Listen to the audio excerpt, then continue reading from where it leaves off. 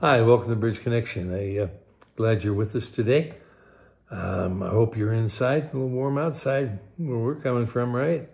So grab your Bible, sit under a vent or something where the air's coming in if you can, and listen to what God would be saying to the church. We're up to we're going through Mark, book of Mark. We're now in chapter 4. We went through verse 25 yesterday. We're going to pick it up at verse 26 today. And it says, and he said, the kingdom of God is as if a man should scatter seed on the ground. Jesus is describing one aspect here of the kingdom of God in this parable. Once the seed, the word of God, the gospel is sown, it sprouts, it grows. The fruit of the seed, the kingdom, the church, its citizens they continue to grow. The growth of God's kingdom involves human hands. The seed has to be sown by an individual, by a person. There simply is no other way that God has designed that his seed would be sown, the seed of the kingdom of God, of what the good news, the gospel is all about. We, you and me, have been entrusted with the sacred duty and honor and challenge and privilege, but duty of sowing the precious seed of the gospel of Jesus Christ. We are the instruments, you and me. We're the instruments that God has chosen to share the gospel with the world. The farmer sowed his seed on the ground. In this parable, the ground represents the people of the earth who need the gospel. And we should sow the precious seed of the gospel throughout the world, Acts 1:8. And you shall receive power. After that, the Holy Spirit has come upon you. You shall be witnesses of me both in Jerusalem and all Judea, Samaria, and to the ends of the earth. And that's what we're supposed to be doing. God wants us, you and me, to reach all the people of the world. He desires, he longs for the entire world to hear his good news. And God has sent his followers out into the world to sow the seed of the gospel. And there are followers all over the world, missionaries all over the world, people all over the world telling scores of individuals that God loves them. And it can be one-on-one, or it can be in crowds or groups. But notice that the seed is scattered or cast. It's thrown. The sower takes a handful of seed and scatters it broadly as he just walks along. This is how we are to sow the seed of the gospel.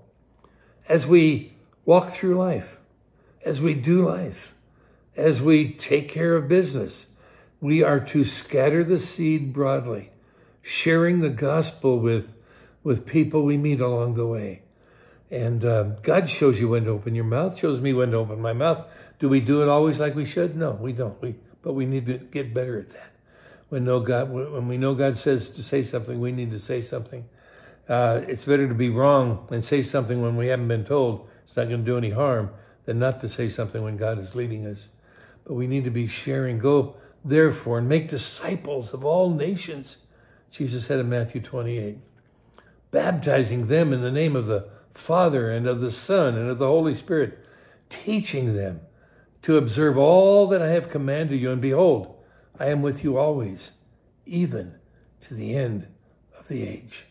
Verse 27, and should sleep, look about 26 tied together. The kingdom of God is if a man should scatter seed on the ground, verse 27, and should sleep by night and rise by day, and the seed should sprout and grow, he himself does not know how. So the sower or farmer plants his seed and then just goes about his regular routines, whatever he's doing in life. He just continues to move on and do it. He sleeps, he gets up, sleeps, and gets up. And while he carries out the routines of his life, while he's just living life, the seed germinates. It springs up, and at some point it grows. The point is this: the seed grows by its own virtue. The seed uses the sun, water, air, earth to grow, but the power to germinate, to break forth and grow, is of the seed itself by its own virtue. It's not man who makes the seed grow. We don't even know how the mysterious growth takes place. The secret of life and the secret of growth is way beyond my ability to comprehend. We discover things, we invent things, we rearrange things, we develop things, but we do not ever create. Not in the real sense of creation. Ex nihilo. It means out of nothing. We never take nothing exists and create something out of that nothing. The same is true with the kingdom of God. With the growth of believers, both individually and corporately together. Growth is not of man. Growth is of God. You know, it's the Spirit of God that takes the gospel and changes a person's heart and causes that person to grow. It's the Spirit of God that recreates a person spiritually, that causes a person to be born again and grow in grace. You know, I've watched so many people change over the many years I've been in ministry, and you know, and I've watched people change, but I've noticed it's always God doing the work. It's always God. John 3:5, Jesus answered and said unto them, truly, truly, really, really, verily, verily, I say unto you, unless one is born of water and the Spirit, he cannot enter the kingdom of God. It says in Ephesians 2:8-9, for by grace you are saved, through faith, and this is not your own doing. It's the gift of God. Even the faith you have to believe God is a gift from God, not a result of works, so that none of us will ever be able to boast. The ground or the soil where the seed has been scattered can hinder, slow the process of growth. Seed sown into some ground bears only 30%. We talked about that. Some 60%. Very few 100%. Verse 28. For the earth yields crops by itself. First the blade, then the head. After that, the full grain in the head. So the farmer sows his seed with all the confidence in the world that it will grow. Not knowing how, but knowing that it will grow. Jesus noted that the earth bears fruit by itself. Obviously, the Greek word is the source. Our English word for that word that it goes by itself is where we get the word automatically. It means spontaneously, of necessity, self-moving. The idea is that the earth brings forth fruit automatically by its very nature. Growth is sure. Growth is inevitable, but two conditions are essential. The ground must be good soil or ground. We saw that over in Mark, the same chapter in verse 20. And the seed must be sown in the ground. If these two conditions exist, then growth is both inevitable and unstoppable. Even a small blade of grass will find a crack in the pavement. Nothing can stop the seed from growing. You know, as a believer, you can just be rest assured that you're a child of God, and God will complete the work of grace in your life. The grace of God planted in your heart is unstoppable. As believers, our confidence in God is in God, not in our own flesh and weak efforts. Therefore, there is no reason, no excuse for being down and discouraged, withdrawn and depressed. Remember John 15:5, Jesus said, I am the vine, you are the branches. Whoever abides in me and I in him, it is he who bears much fruit. For without me, you can do nothing. So we need to understand that, for it is God who works in us, both to will and to work for his good pleasure. So, we do our best and we falter at times and we get convicted. I'm not talking about just living in sin. I'm talking about we fall and we make mistakes and we do stupid stuff. God convicts us. We repent. He washes us off. We keep on moving. We keep on growing because of his grace. Growth is constant, but it's gradual. Ever so gradual. See, when we come to Jesus, we want just instant maturity.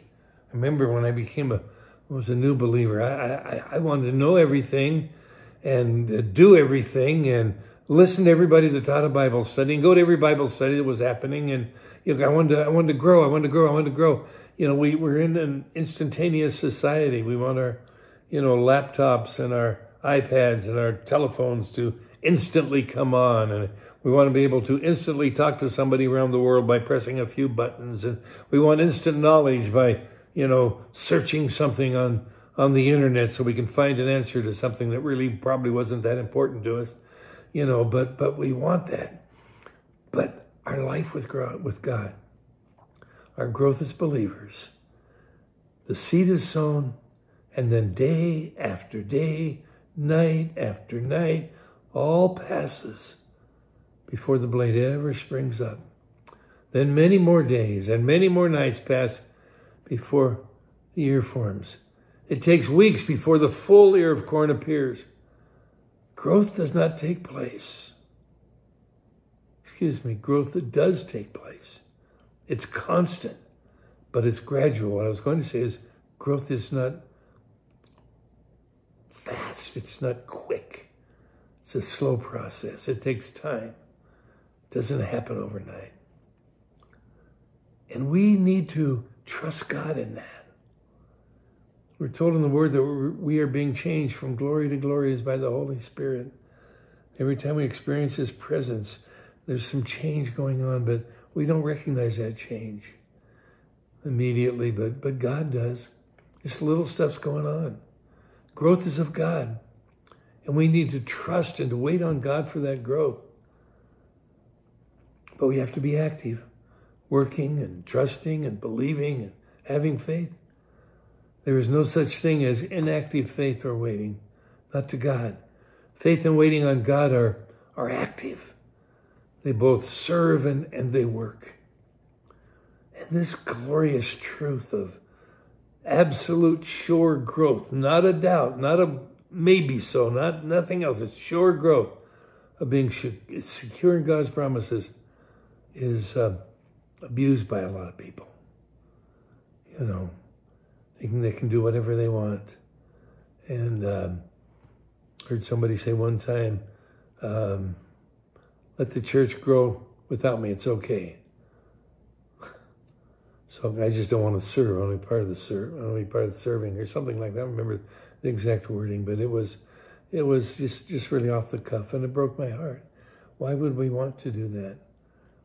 Well, I want to do anything God wants me to do.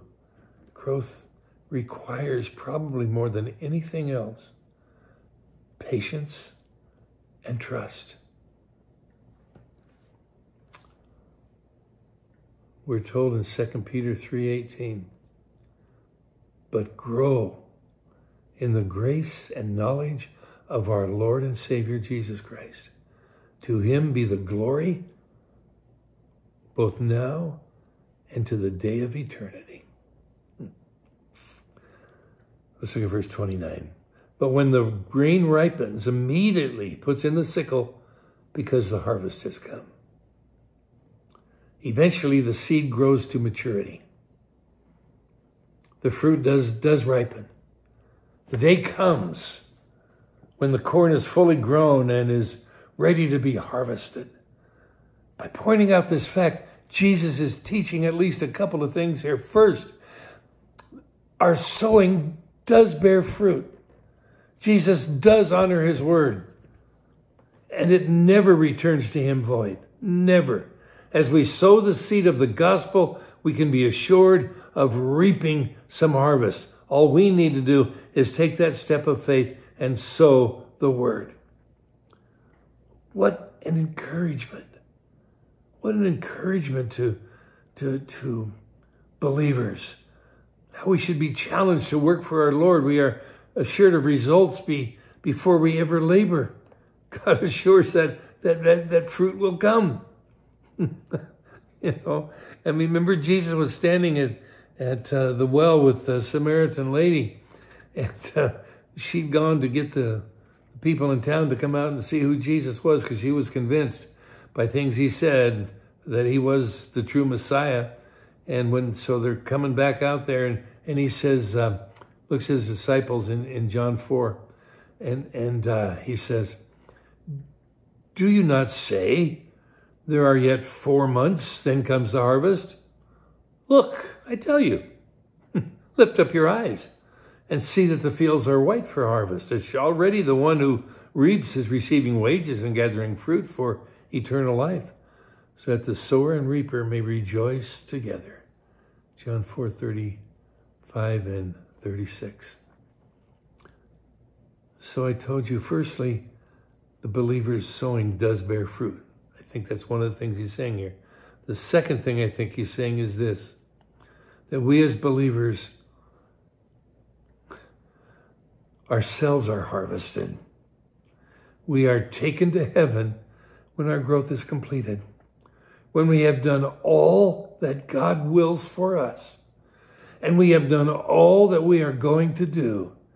God then escorts us home forever. Oh, tell me, that's not encouraging. I've lost family in the last while. I know they're in heaven. I've lost good friends. I lost a good friend just a couple of days ago. Very, very close and special friend. It's hard to let go. But his work was done. He was through. What he had to accomplish was finished. So he was harvested and taken home and received a statement from the Savior himself.